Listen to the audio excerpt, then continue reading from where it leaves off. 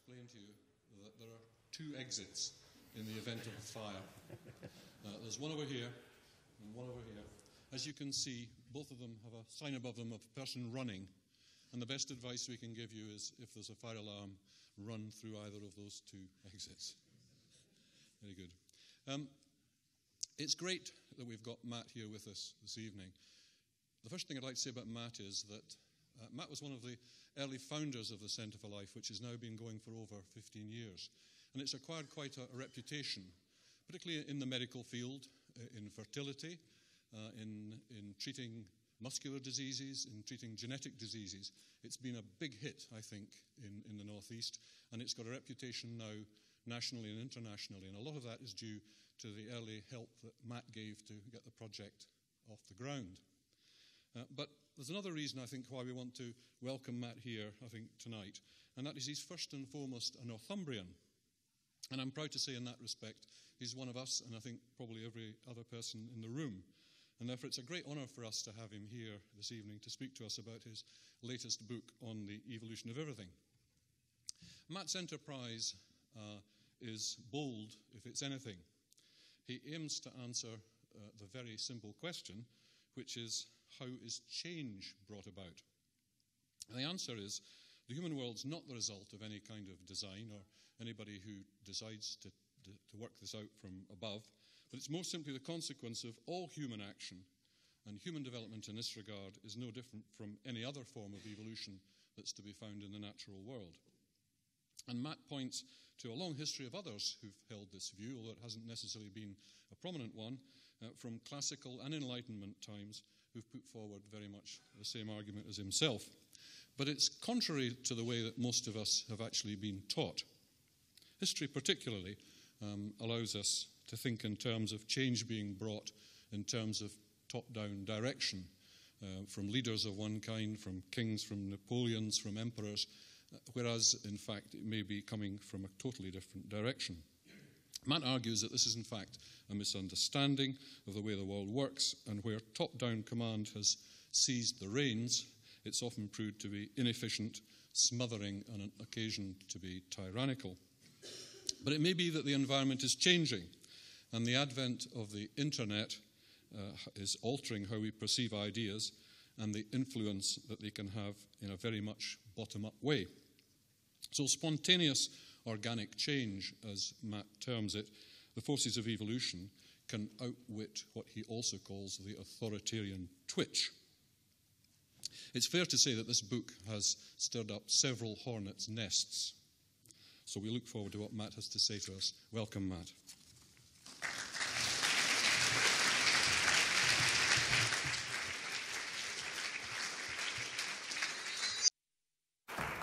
Thank you, Alistair, very much indeed for that kind introduction. And I would just like to stress that the people who really made this place the huge success it is are particularly Alistair and Linda, under whose leadership it has been an extraordinary story. And in that sense, it's top-down, what happened here, but only in that sense, because I would argue that it is consistent with my theory, because this place has evolved in the 15 years it's been going. It has changed, it has continually improved and changed in unexpected and interesting ways. And I congratulate them on everything that's being done at the Centre for Life and all that happens in this wonderful village. My role was extremely small, and I would stress that. Now, it's slightly intimidating for me to be here, because I'm looking out on an audience which is full of the faces of friends. I've been going around the world giving talks about this book, and feeling secure in the knowledge that I'm talking to complete strangers and will never have to answer for what I say. But clearly I can't get away with that in Newcastle. And when I said to my publishers, I want to launch the book in 3 places, New York, London, and Newcastle, they were a bit, why Newcastle? And I said, well, why not? I'll get a big crowd there. And sure enough, I've got a big crowd. Thank you for coming. In my last book, The Rational Optimist, I chronicled the amazing improvements in human living standards over the last 50 years in particular, the last 200 years in general. The tripling of income in real terms, the 2/3 reduction in infant mortality, the 30% increase in human lifespan that we've seen in my lifetime alone. and the fact that today people are healthier, happier, cleaner, cleverer, more peaceful, more equal than they have ever been. Because people in poor countries are getting rich faster than people in rich countries, etc. And I wrote that book in the middle of the Great Recession, and it was a little brave to say the world's going to go on getting better at that point, because it might not have done. There was a lot of bad news around. But in fact, we've seen extraordinary improvements, particularly for poor people in the world, since then. The GDP per capita of Mozambique is 60% higher than it was in 2008, for example. We've not seen such improvements in living standards in the rich world. Which has meant that the world has become more equal at a much faster rate than usual. We're seeing incredible falls in malaria mortality at the moment, etc. So the story has gone on. But what was driving it? And what was driving it was clearly innovation. Clearly the big story of the last 200 years is innovation. Not just in technology, but in habits as well. Innovation in tools and in rules. And that innovation is coming from, well, what is it coming from?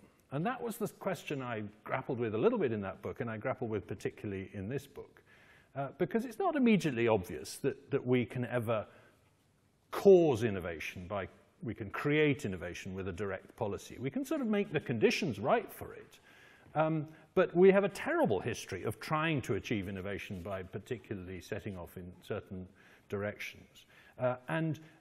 So it emerges sort of unbidden from the interactions of ordinary individuals. It was the argument I make. And in particular, it comes about because of the combination and recombination of ideas. Every technology we possess is a combination of other technologies. I can't think of a single thing in my pocket or in my clothing or anything that isn't in some sense a combination of different skills that different people invented at different times and different places. And that's the great story of innovation, is the combining and recombining of ideas. And it occurred to me that this is, of course, exactly the same way that nature does innovation, because it combines and recombines DNA sequences. That's what evolution is. It's the combining and recombining of genes to produce new combinations of genes which then get selected. And so I wanted to set out and try and explore just how far it is true to say that human society evolves rather than is changed by people. And I think we can go a very, very long way down that route. There are all sorts of aspects of human society that actually show characteristic features of evolution. And in a sense, evolution has continued through the biological realm and into the technological one in a very seamless way over the last few decades and centuries. Darwinian evolution is one of the great ideas that's ever occurred to mankind. Daniel Dennett calls it a universal acid. It eats every container you put it in. It's impossible to contain. It sort of spills wherever you go. It sheds light on things you don't even think, and it turns things upside down. So, for example, the whole idea of design has to be turned upside down by Darwin in evolution, because you can see the beautiful fit of form to function in a bird's wing or the eye of a human being, and yet you can say, well, hang on, that could have come about without a designer. And the idea of design without a designer is such an extraordinary idea that it took centuries to sink in. It's still sinking in, and there are many parts of the world that are still very resistant to that idea with respect to biological things as well as to other aspects of life. One of the features, I think, that gives away an evolutionary system, is that it leaves little traces behind. It leaves fossils of things that it took the wrong direction first and had to end up taking the right direction. What do I mean by that? Well, I mean living fossils, things like coelacanths, but also things features of our lives that you wouldn't design it that way if you were starting from scratch, like the fact that in the giraffe's neck, one of the blood vessels has to go all the way up and over a bone and back down again, because the neck wasn't that long to start with.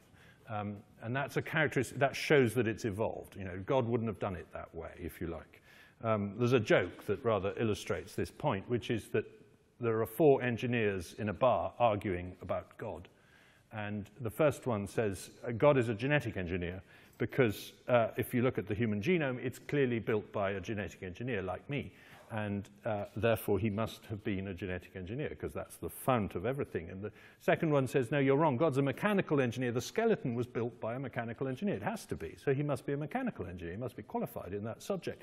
And the third one says, no, God's an electrical engineer. Look at the brain. It's clearly built by somebody with an electrical engineering skill of really high quality, better even than me. And the fourth one says, you're all wrong. God is a civil engineer like me, because who else would put a waste disposal pipe through a recreational area?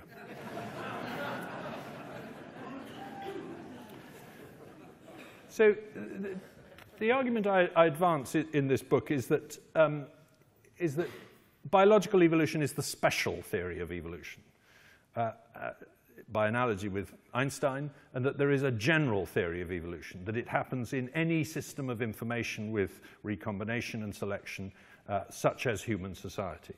I got this idea from Richard Webb, a friend who said, hang on, I think you're making a point a bit like Einstein. There's a special theory of evolution and a general theory of evolution. And that evolution happens everywhere.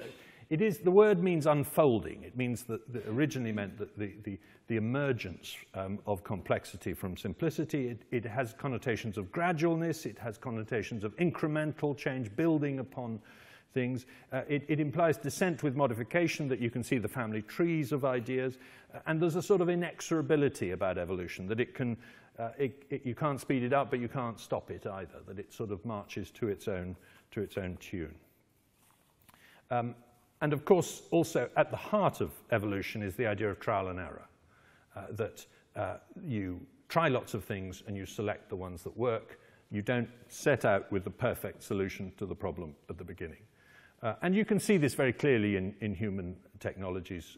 The early history of the aeroplane, for example, is full of failed experiments, is full of different designs for the tailplane or the number of wings or something. And that's often true of technologies today, is that in the early phases you get a plethora of different ways of producing a technology, and then it kind of settles down to one design. And of course the corollary of my point, of my argument, is that we're all creationists still, that we're all going around seeing design where we should actually see emergence, that we're looking at human society and assuming that someone's in charge when they might not be. It might be a phenomenon that has just pulled through the way ordinary people interact, rather than through how some clever person told them how to behave. And that in that sense, we're still enthralled, like people were in Victorian times with respect to biological design. We're still enthralled to the idea of intelligent design, or unintelligent design even. Now this theory is, I have to admit, a little bit, theory is too grand a word, this theme is a little bit Procrustean. That is to say, I am trying to fit pretty well everything I see in the world onto this theory, and occasionally, I have to admit, even in the book, I fail. And one or two reviewers have been kind enough to point this out to me. But, you've got to try, haven't you? And, see if you can make it work. So let me give you just a few examples of things that have evolved without any policy driving them in human history. Marriage. Marriage starts out as in hunter-gatherer societies as a very fluid arrangement. It then becomes in early agricultural societies something that's extremely polygamous, with powerful men having huge harems and unpowerful men having no wives at all. It then gradually becomes monogamous in Western societies under certain economic conditions, and with a little bit of a push from Christianity, or at least Christianity riding in on suggesting that people should be more monogamous. And today, it's kind of evolving away again, so that many people now are moving on towards something more like serial monogamy, or particularly in societies where women have decided perfectly rationally that they don't need a tiresome man around when they want to bring up a family, if the state is going to step in and be there for them instead. So you can see marriage changing without really anybody saying, we insist that marriage is going to change this way. Music evolves. Clearly, you go from one genre to another, and they cross-fertilize in a very biological way. You mix rag with jazz and get something else. I'm not good enough at music to know the actual story, but it's very clear that you can see descent with modification. You can see the family trees of musical styles. Gods evolve. Gods used to be vengeful, petty tyrants, obsessed with their irritations with each other and with us. They're now disembodied monotheistic spirits of benevolence, which is a good thing. They've improved over the years. But, you know, it's a bit cheeky to say gods evolve, but it's very clear from history that they have. Governments evolve. And it's very clear from the history of government that it starts out as a protection racket. It starts out as a monopoly on violence. I've got all the weapons, so I'm going to make the society peaceful. And by the way, you can see this happening, for example, in the story of prison gangs today. You can see governance emerging within prisons in terms of monopolies on violence, sort of appearing spontaneously without anybody planning them to. But that isn't the final story of government, obviously, because government is more than just a monopoly on violence. It then evolves into something much more benevolent and much more paternalistic and much more all-embracing. It evolves to a welfare state. Cities evolve in the most fascinating way. Cities have tremendous predictability about them in terms of, as they get bigger, it's predictable at what speed the number of restaurants will increase, or the number of petrol stations will increase, or something. There are these laws that define how cities grow. Geoffrey West at the Santa Fe Institute has chronicled all this. They don't grow proportionately, they grow disproportionately, these different measures, etc. But it happens in all cities. There's a sort of evolutionary law about how cities evolve. The law evolves itself.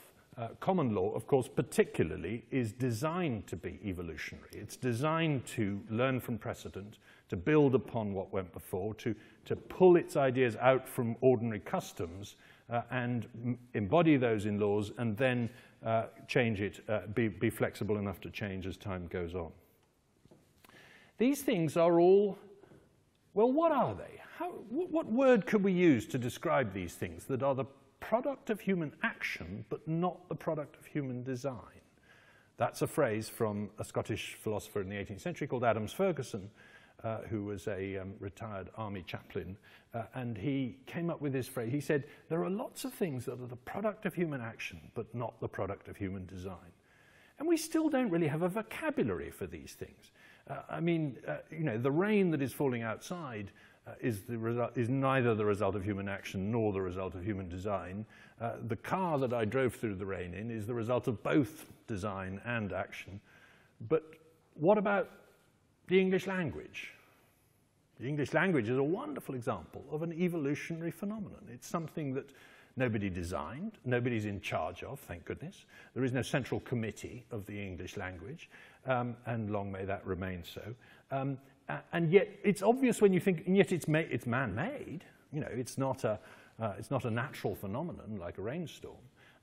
It's got structure, it's got order, it's got rules. But nobody defined those rules. Nobody set those rules out in advance. They emerged from the way we speak amongst each other. And one of the things I do in the book is explore some of these linguistic rules. We have rules like, for example, if you use a word a lot, you shorten it. You abbreviate words if they're going to be used a lot, and you can't change the meanings of short words. So the word thee or we or it hasn't changed its meaning much, whereas long words like prevaricate can change its meaning. It used to mean lie, it now means delay, and so on. You know, so there are all sorts of regularities, complex functional regularities about language that emerged, and nobody, although they're man-made, it's not man-made in any design sense. It wasn't, you know, it's ridiculous to say there's some clever person who came up with some of the rules of grammar and spread it to the rest of us. It was ordinary people who invented the English language. And by the way, language, of course, has fossils in it to show that it's an evolutionary system. The misspelling of words in English with the U in favour or the K in knife or whatever, good examples of that. Now, I'm not claiming to have invented this idea. Lots of people have talked about the evolution of human society. And in fact, one of the sort of hero who recurs throughout my book lived a very long time ago. His name was Lucretius. He was a Roman poet living about the same time as Caesar and Cicero. And I've kind of only really just come to realize what a hero he was. He wrote one poem, and he died in the middle of it, so we don't have much more to go by. It's a very long poem. It's called De Rerum Natura, on the nature of things. And it is unbelievably radical and modern and materialist and disrespectful and, in other ways, rather extraordinary. I mean, he argues that the world consists of nothing but atoms and voids. That is to say, each of us is just made of little blobs and spaces between them. It doesn't matter what you are, whether you're a table or a person or the sun or whatever, everything is made of atoms and voids. It's an unbelievably modern idea. He got it from Democritus, and it turns out to be right. He had no reason to know that it was right. In other words, there's no special spirits, there's no special essences, there's nothing different about living things than non-living things. He argues that religions are superstitious delusions, that there is no afterlife, there are no angels, demons, or ghosts, there was no golden age, that life is a battle for survival, that the world was not created for man at all, there's nothing special about us, and he argues that nature ceaselessly experiments, and those creatures that adapt and reproduce will survive. He gets very, very close to the Darwinian insight in roughly 50 BC. As you can imagine, he wasn't popular when the Christians came along, and he got suppressed, and every copy of De Rerum Natura was rooted out and burned, and it wasn't, and as far as everyone knew, although there were references to the poem, it had been lost until 1417 when a copy was discovered in a German monastery by a papal secretary who copied it out, and it came into wide circulation again, and it had an enormous influence on the Renaissance and on the Enlightenment. So Galileo was obsessed with it, Spinoza was influenced by it, Voltaire was a huge fan of it, and Thomas Jefferson had 5 copies in 5 different translations of it in his library. So the idea has been floating around, but of course I shouldn't make Lucretius into a great man any more than anyone else, because that would contradict my theory. So let's just say the idea emerged and evolved and was picked up by other people. And the person who picks it up best and first, I think, is Adam Smith, who writes a book called The Theory of Moral Sentiments in 1759, exactly a century before The Origin of Species. And in The Theory of Moral Sentiments, which is a very difficult book, a very complicated book to read, he makes a really rather radical and modern point, which is that morality is something that we work out among ourselves. It's not something that we wouldn't be immoral if we didn't have people to tell us to be moral. We work out morality by deciding what is acceptable in society as we grow up. We try behaviors, and if they don't work out well, we realize that they're wrong. And he says that in that sense, priests are really generally reflecting back to us what we have negotiated among ourselves as society, in a way, to come up with moral codes. And of course, Adam Smith then goes on to write another book called The Wealth of Nations, in which he makes much the same argument about the economy, that the economy is not run by the government. It is something that emerges among the commercial interactions of different people. Therefore, the task, say, of feeding a city is not achieved by someone being in charge of feeding the city, but is achieved by the market, is achieved by the signals of price and supply and demand and things like that. And he has this wonderful sentence in the book: "The sovereign is completely discharged from a duty in the attempting to perform which he must always be exposed to immeasurable delusions, and for the proper performance of which no human wisdom or knowledge could ever be sufficient. The duty of superintending the industry of private people and of directing it towards the employment most suitable to the interests of society." So there's a sort of direct analogy here between economics and ecology, between the way a rainforest emerges with great complexity and a fit for every species, and the way a market emerges with a role for every merchant in it. By the way, this idea, and one or two reviewers haven't quite got this point, so it's nice to correct them, this idea is exactly the opposite. It's 180 degrees the opposite of social Darwinism. Social Darwinism argues that we must assist biological evolution in order to help the progress of society. And we must do that by preventing certain people from breeding and by, if necessary, killing them. And that's the idea that led to eugenics and that led to some pretty horrible things happening in the 20th century. This is the opposite. This is saying to hell with biological evolution. We've got technological evolution. We've got social evolution. We can have ideas compete with each other and battle for survival, and bad ideas can die so that bad people don't have to die, so that we don't have to kill anyone at all, as it were. So I think it's very important to understand that eugenics was an attempt to, intelligent design, if you like. It was an attempt to take evolution as a prescription rather than as a description. Whereas I'm talking about the evolution of ideas and society and technology themselves. And there is a good theory of this. You know, I'm not just spouting generalities here. There is a very well worked out theory nowadays, developed particularly by three American academics called Rob Boyd, Pete Richardson, and Joe Henrich, of the theory of cultural evolution and how it works and under what conditions you will get an evolutionary system. And it turns out that some of the assumptions people made early on, that you would need to have discrete units of culture like you have discrete units of biology called genes, is wrong. You can have a very fluid system and it still works very well. As long as there is a degree of faithful replication, and as long as there is trial and error, there is selection, then you will get evolutionary change, and it can be progressive, and it can be constructive, and it can produce complexity. So back to this problem of creationism, of our tendency to see too much top-downery in the world.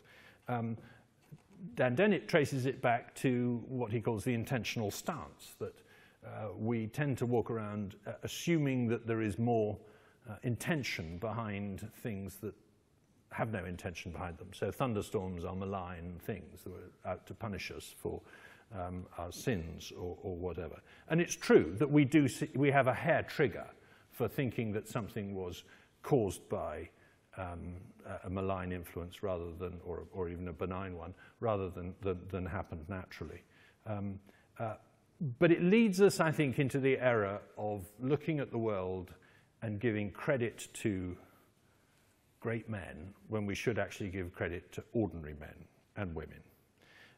The great man theory of history has been argued over for centuries. The Enlightenment philosophers, Diderot in particular, were so antithetical to it that when they produced their great encyclopédie, they decided to leave out all biographical entries altogether. There are no biographies in the great 18th century encyclopedia. If you want to read Isaac Newton's biography, which is in there, sorry, there are biographies in there, they're just not under the names of the people they're about. So if you want to read Isaac Newton's biography, you have to look up Woolstrop, which is the village he was born in Lincolnshire. And they're making a deliberate point. History is made by ordinary people, not by kings and emperors and saints and things like that. And of course, then Carlyle comes along and says the opposite. That's rubbish. Look at Napoleon. Come on, he changed history. Well, did he? Or was he an epiphenomenon of the French Revolution that was almost inevitable? Sure, he was different from other people, etc. And you might think after the 20th century with Hitler and everyone else that we've had some pretty good examples of great men, albeit bad men. And by the way, Lord Acton said great men are usually bad men, which is quite a good point. Not always, but usually. But when you look at the dictators of the early 20th century, you find that actually there's a kind of inevitability about this. When radio comes along as a perfect tool for demagoguery, and the one thing that the dictators really latch onto is the use of radio to spread their ideas. There's a sort of inevitability about some dictators emerging around that time. But of course, they would have been different ones. Where this becomes most obvious, I think, is in the case of invention and discovery. If Google had not been founded, would we have no search engines? Of course not. There were 20 or 30 different search engines already on the market when Google came along. So if Sergey Brin and Larry Page had fallen under a bus, would the world have been different? Well, we wouldn't call it Google, certainly, but we would still have a verb to search for things on the web, as it were. The search engine, I think, is one of the great inventions of my lifetime. It would inevitably have happened. Thomas Edison discovered the light bulb, or did he? No, we come from Newcastle. We know that Joseph Swan discovered the light bulb. And we're not wrong, he did. But then if you live in Russia, Ladygin discovered the light bulb. Actually, there are 23 different people with good claims to have discovered the incandescent light bulb in the 1870s independently. And what's that telling us? It's telling us that there was something inevitable, inexorable about discovering light bulbs in that decade. Technology had reached the point where the combination of different technologies to produce a light bulb was going to produce the incandescent light bulb in that decade. And it would have chosen its inventor rather than the other way around. And of course, this is true of scientific discovery too. Charles Darwin famously published the theory of natural selection because he was about to be scooped by Alfred Russel Wallace. The discovery of the planet Neptune by Adams and Leverrier, a French rival in the same year, almost led to war between France and Britain. Everyone was so cross about the other taking the credit. Newton and Leibniz with the calculus. Even Einstein. Einstein might seem to be a case of unique discovery of something that absolutely nobody else was on the track of, but that's not true. If you examine the history books, it's very clear that Hendrik Lorentz would have discovered special relativity pretty quickly if Einstein had fallen under a tram. Kevin Kelly, in his book, What Technology Wants, documents the fact that we know of 6 different inventors of the thermometer, 3 of the hypodermic needle, 4 of vaccination, 4 of decimal fractions, 5 of the electric telegraph, 4 of photography, 3 of logarithms, 5 of the steamboat, 6 of the electric railroad. So every inventor and discoverer is dispensable in the sense that if he hadn't been there, somebody else would have got there. It might have taken a little bit longer, might have come together in a different form, etc. And what that's telling us is that, I've got to be careful here because I don't want to be rude about great scientists. You know, they do a wonderful job and great inventors, and more power to them, and they're the people I admire most in the world. But there really is an evolutionary process here, and the habit of giving one of them a Nobel Prize and not giving the others who would have discovered it or put the previous link in the chain to the discovery is terribly invidious. And nearly every Nobel Prize leaves behind it a chain of really furious people who have good reason to be really furious because they deserve it almost as much. And patents the same. Patents tend to exaggerate the extent to which we give credit to people. So I'm not saying that scientists and inventors don't matter, but I am singing a little bit of a praise to ordinary people and to challenge the linear model that it comes down, that in discovery and invention comes down from above. And the really great obvious example of this today is the internet. A system that has nobody in charge of it, wasn't invented in any deliberate sense by anyone. There's all sorts of people keep trying to give credit for the internet to, Tim Berners-Lee or I can't remember the guy who invented packet switching, etc. But it's nonsense, actually. It was a peer-to-peer thing among ordinary people beginning to work out how to get their computers to communicate with each other that produced the internet. And it's still emerging and evolving, and it's still changing all the time. And although we're trying constantly to put people in charge of it and to censor it, we're not succeeding. And where's it going next? Because it certainly hasn't finished evolving. I don't know, and I'm usually wrong when I talk about the future. But I do think that it's possible that one technology in particular looks very intriguing as to what's going to happen next, and that's the blockchain technology, which is the technology behind Bitcoin, which is a public ledger that allows you to essentially build trust in I'm going to have to wave my hands a bit here because I don't really, understand it, I have to admit.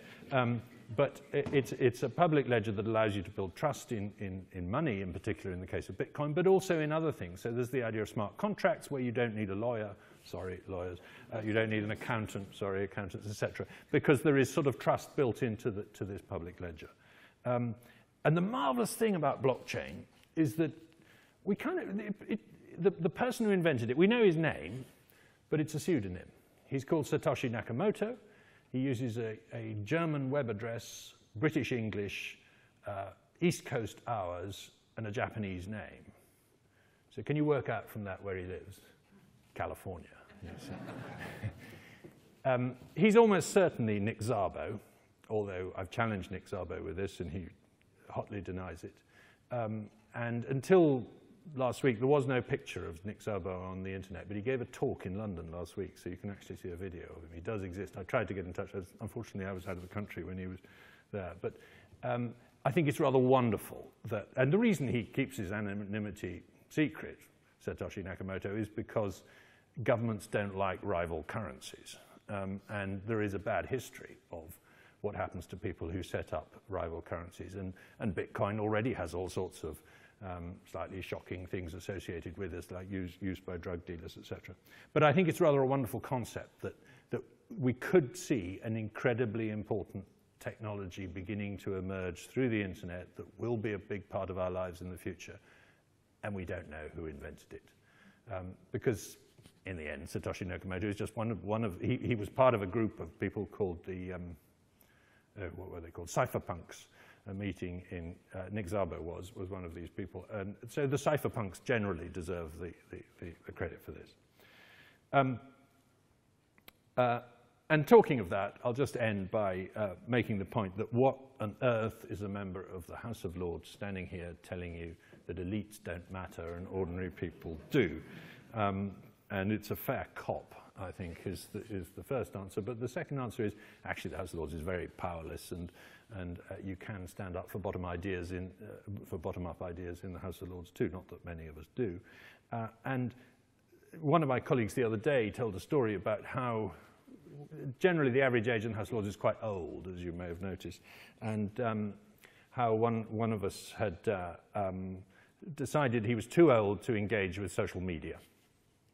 It's too complicated, going online and understanding computers and so on. But he realized it's important, and you've got to stay with the program, and you've got to keep up to date. So he was going to do in everyday life what people do on social media. So he goes up to people in the street, and he shows them pictures of his cats and his wife, and he tells them what he had for breakfast, and he tells them he likes them, and it's working. He's got followers. 2 social workers and a policeman. Thank you very much.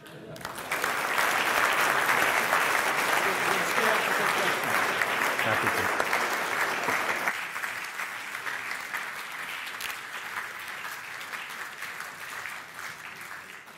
Well, thank you very much indeed, Matt, for turning the world upside down for all of us.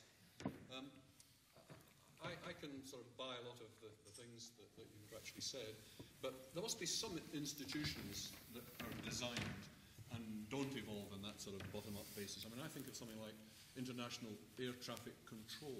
I mean, how could that be done on that basis? It must, in fact, have been sensibly planned, and it's not just there for ordinary people to alter whenever they feel like it. Yes, but even there, I could probably make a case that that you have to have competing designs of air traffic control around the world, some of which discover best practice and others of which then copy it. If we all had one totally, only one way of doing air traffic control, it wouldn't be able to change. It wouldn't be able to improve to the same degree. I don't know whether that's actually true or not, whether air traffic control does vary from place to place. And if it doesn't, perhaps that's why it's so old-fashioned. Well, one just hopes that all of the different ones in different places somehow... Indeed. Hand over to each other, I think is the phrase. Interact neatly. Anyway, yes. Questions. There should be a roving mic. Is there a roving mic? There is. Very good. Any questions anyone would like to put to Matt? Well, you can't be that stunned. Yes, indeed. Matt, you made yeah, hi, Matt. You made a point about bad people and about people who like the Hitlers or in the world, and you made a point that they were a product of their system. what does that tell us about modern history and about modern interventions into parts of the world who are going through that evolutionary process? Does your theory allow us to say, well, look, actually, we shouldn't intervene because that's a natural process? Or is your theory saying, well, actually, if we give them a nudge, that's part of evolution? Yeah, that's a really good point, because if, say, going through tyrannical demagoguery is a natural evolution of society, as a lot of the Arab world has recently done, are we wrong to try and prevent it, or are we right to step in and say, let's try and help you short-circuit that phase of history?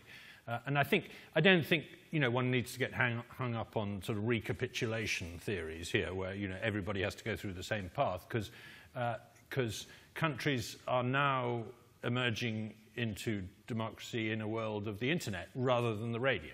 And the wonderful thing about the internet is that it is a many-to-many system, not a one-to-many system.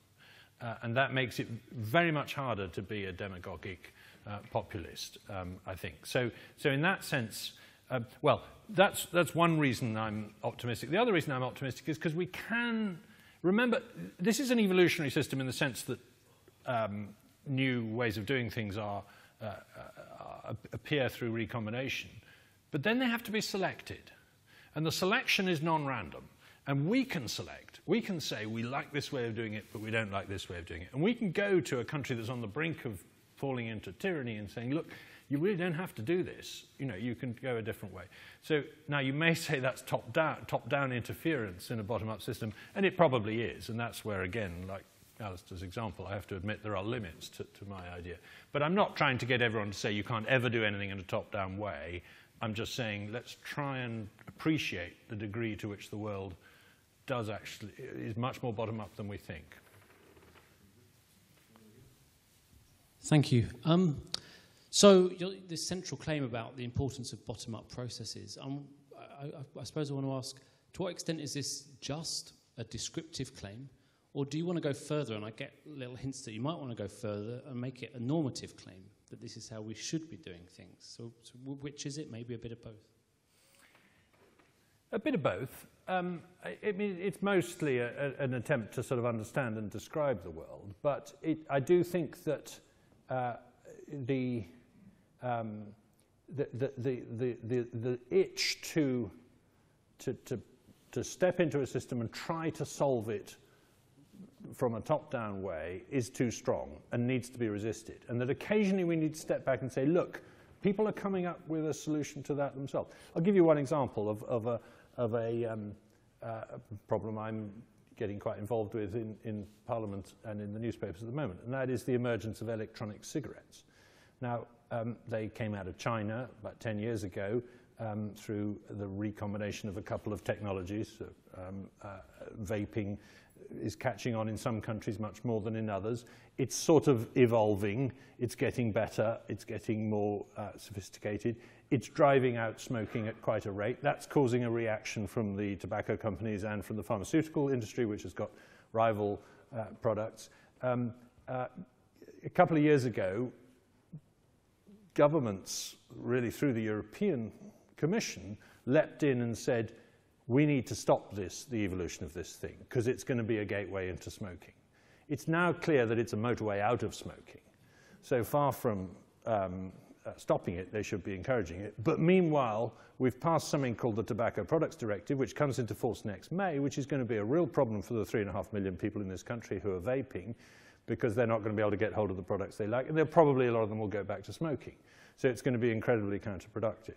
How you stop this juggernaut of the Tobacco Products Directive is something we're putting our minds to in Parliament at the moment. So I'll just give you an example of the incredibly counterproductive nature of this directive. It says that every manufacturer of a vaping product must produce a list of every chemical, hundreds of chemicals that are in this product, and their toxicology data. Cigarettes don't have to obey that rule. They have about 10 times as many chemicals in them, and they only have to list the toxicology data on 3, on tar, nicotine, and what's the other one? I can't remember. Anyway.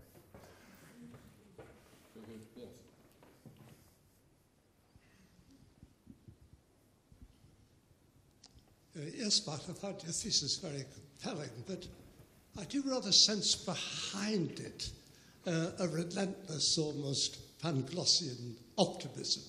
All is for the best, in the best of all possible worlds. And isn't it just as possible that human interaction drives destruction and perhaps the end of the world, as opposed to some wonderful future? Yeah, and Bill, I'm going to say no in two ways. One is that I'm the opposite of Pangloss, because Pangloss, remember, said this world is perfect. And when Voltaire coined the word optimist, it was to mean someone who thought the world's perfect. He was mocking Leibniz for his view that through theodicy, that since God created the world must be perfect. So therefore, if 70,000 people have died in an earthquake in Lisbon, they must have been very naughty people.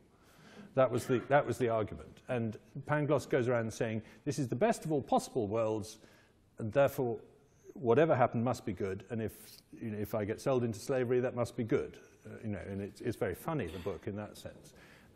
I'm the opposite of that. I'm saying this world is a vale of tears compared to what it's going to be next.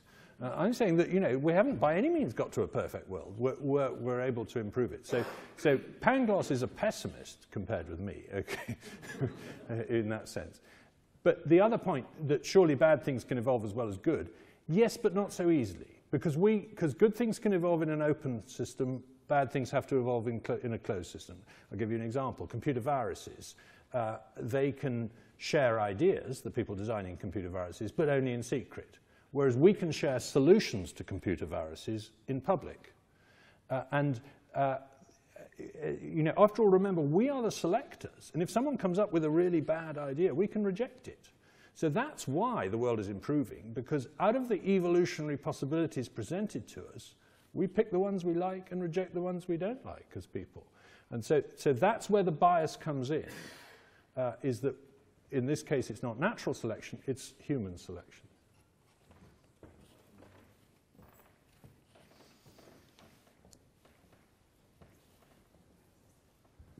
Hi, I'm just curious mostly about the fact that sometimes we select the bad ideas, and like in quite all-encompassing ways. So I study a lot of antibiotic resistance.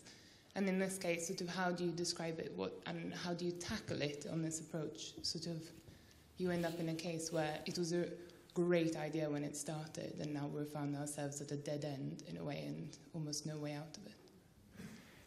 Well, I think there is a way out of it. I mean, I think I suspect we will be able to solve antibiotic resistance if we put our innovatory hats on and try to tackle it.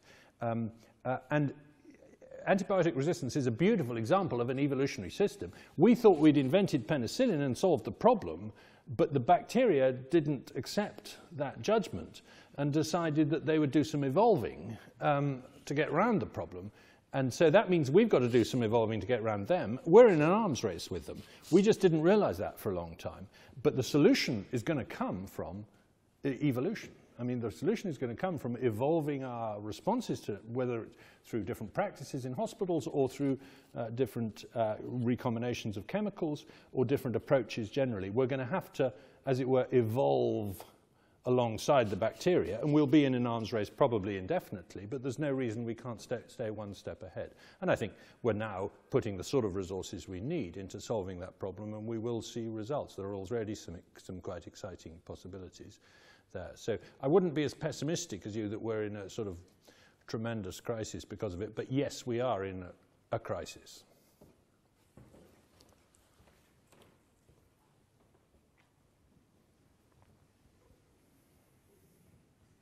I was with you, Matt, all of the way until you came to the bit where you said that about the public having a greater force by choosing good over things which are bad. And I find that quite hard to believe, because you only have to look around and see what fast food is available. You only have to look and see which are the most popular newspapers. Pretty much any time the public is asked to exercise its choice, it doesn't exercise it wisely. Yeah, but will you be able to exercise it any more wisely? Do we really have such a great track record of telling the ordinary people what they should want as opposed to what they do want? I'm not convinced there's a great wisdom. I mean, in a sense, this is this is the argument that the clever people should be in charge rather than, and sure, Donald Trump is a nice example of, you know, well, you get my point. I don't need to finish the sentence. But in the end, I just think that, you know, we've had some horrible examples of people trying to tell us what to do from above and getting it wrong. Let me give you an example. The one-child policy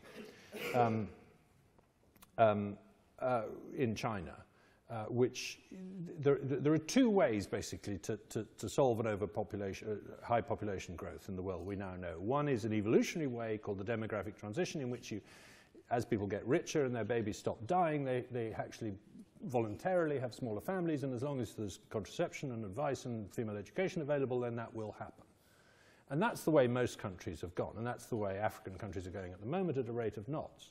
And the other way is to say, hang on, we've got a problem, we're going to come in and we're going to tell everybody that they can only have one child, and we're going to punish you dreadfully, and we're going to actually fine your village if somebody goes off and has a child in secret, and we're going to force you to have abortions up to the 8th month of pregnancy and things like that, which is what the one-child policy encompassed. And it produced roughly the same result, but with a huge amount more suffering along the way. So that's an example of where I think letting people choose is not such a bad idea. And I think you've got to just be a little bit more relaxed, Noel, about the choices of ordinary people.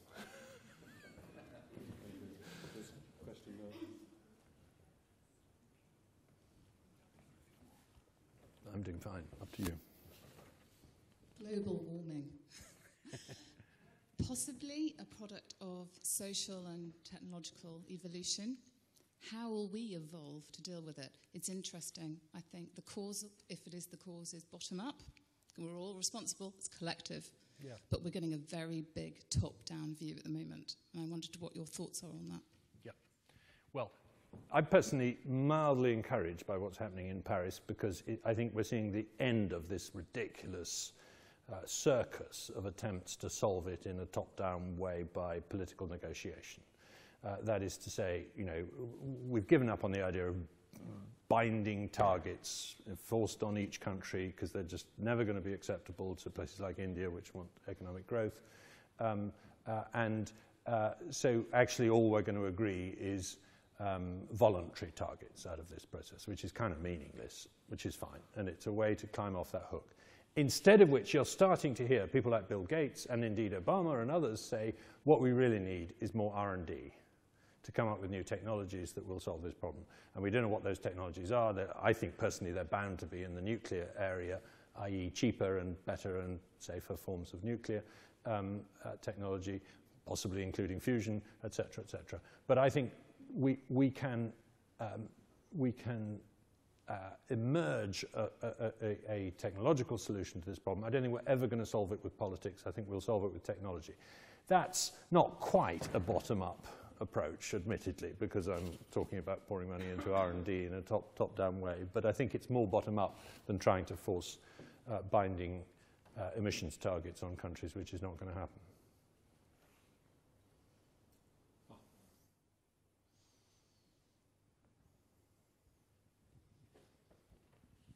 Matt, in our house we've got a phrase which is, no situation is so bad that government intervention won't make it worse.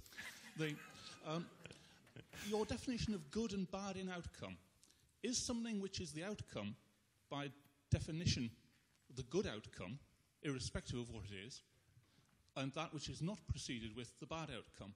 Or can you say, this is good and that is bad in independence of the outcome? That's a really good question, Ian, and I suspect that you need... Is there a philosopher in the room? We need a philosopher. Because I think, yeah, I mean, you're getting at the point that if the world chooses fast food and bad newspapers, like Noel worries, then how can who are we to say that's bad? If that's what people want to choose, then if that's what people find to be good, then that's good, as it were. I'm relatively relaxed about that. And I do think, I mean, my definition of the fact that the world has improved in the last 50 years is objective. You know, I do look at the world and say child mortality is down, longevity is up, income's up, etc., etc. You know, I think one can be, as it were, objective about that. It's not; those aren't subjective things. Well, maybe they are a bit. Even so, yeah. Maybe you've got a point there.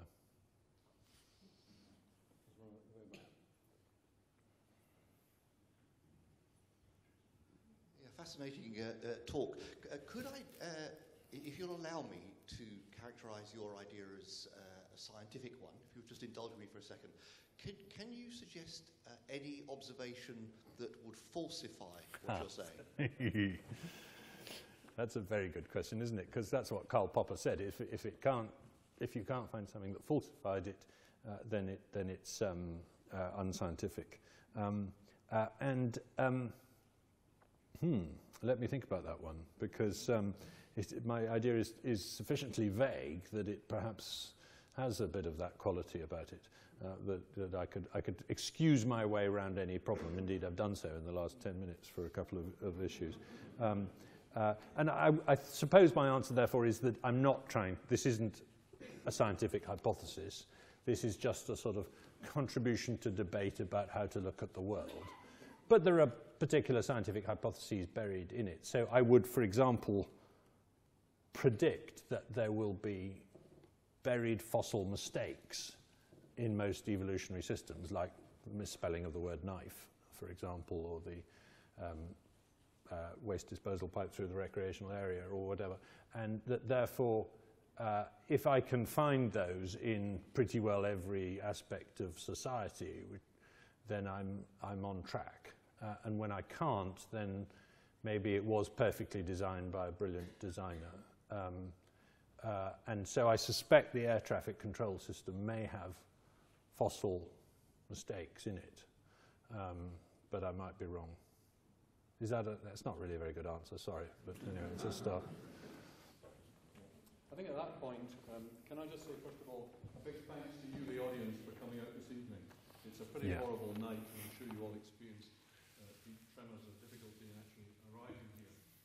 But I hope that one of the things you'll do after listening to the talk this evening is you'll actually go into our wonderful science centre. We have a wonderful science centre with an international reputation, and you'll contribute some of your ideas so that you can be part of this bottom-up force that's actually bringing about change in knowledge and all the rest of it.